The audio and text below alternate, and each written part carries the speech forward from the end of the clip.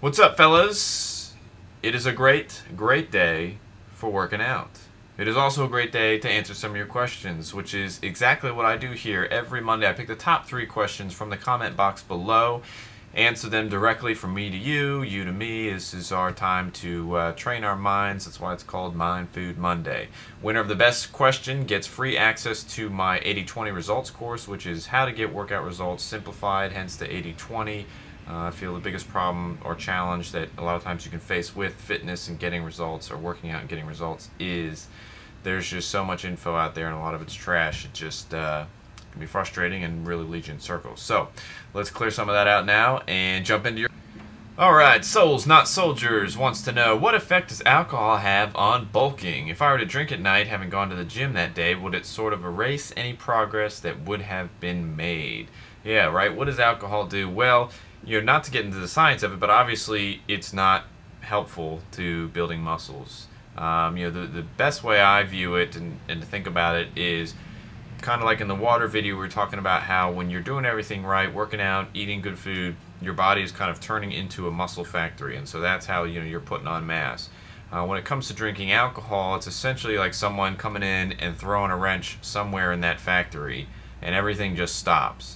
It doesn't necessarily go backwards and start losing muscle, but it definitely puts everything on hold, and they've got to fix the wrench and take it out, and then you got to start back up again and get going and get the process moving. So, that's kind of how I view it. If you're working out hard and you drink once a week and you don't go crazy, you just have a couple beers or whatever, it's not going to derail or end all progress, but it's certainly going to put, it's like you're pressing pause.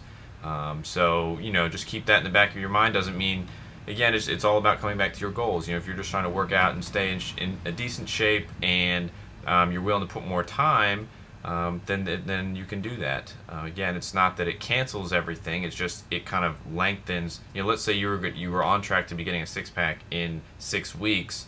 By throwing that wrench in, twice, 2 of those weeks because you decided to drink. Now it's 8 weeks it takes you to get the 6-pack. This is just a general example. Hope that helps. Alright, Daniel George 1001 would like to know, hey Ryan, my question is related to bulking to build muscle and cutting to get lean. How do you know which one you should do first? I believe that my body is in the middle somewhere, so I could choose to do one or the other, but how do I know which one to do? Thanks, and keep up the good work. Alright, well, there is no right answer to this. It's whatever one you feel like you're going to follow through with. I hate to give you, a lot of times the answer can be really simple, and you're like, oh no, it's got to be harder than that, and it's really not. The answer is just do something. Action is most important. So if it's summertime or wintertime and you feel like it's a good time to bulk up, then go ahead and bulk up. If you feel like you really would like to cut down, then go on a cutting program. The bigger thing that you need to focus on is committing and following through and persistence, and teach yourself that. So pick one of them. Whether you just flip a coin, I don't care. Just whatever one you pick, end up doing it and follow through with it. That will give you a greater lesson than worrying about which one is the right one to do. Alright, hope that helps. Alright, C Drive 1 asks, Ryan, when and how many times a week should I do cardio?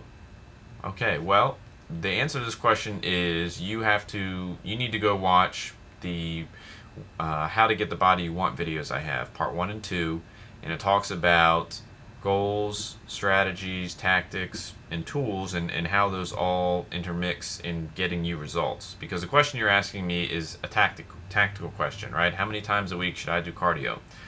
And without knowing what you're trying to accomplish, there's no way that I can answer that question and do you any, and help you at all. So, because if you were trying to cut weight, I would say, all right, well, you probably need to do cardio 4 to 5 times a week, 4 to 6 times a week. But it's also going to depend on where you are physically now. If you're trying to build muscle, maybe, or you're trying to bulk, then I might say, well, you really don't need to do much cardio at all. If you're just trying to stay fit, then 2 to 3 times. You see, there's tons of answers here. So but I don't want to leave you with nothing. So go watch those videos and see what I'm talking about how you need to have goals set first, and then you structure programs and choose how many times you're going to work out and cardio based on the goal that you're moving to and trying to accomplish. Alright? Hope that helps. Alright, fellas, that'll do it for another episode of Mind Food Monday. Souls, not soldiers. I like that name. You are the winner this week for access to my 80/20 course, so put a comment in the comment box below. Get you all set up with that. Everybody else, have a good week. Lift hard. Put your question in for next week, and I will see you then. Take care.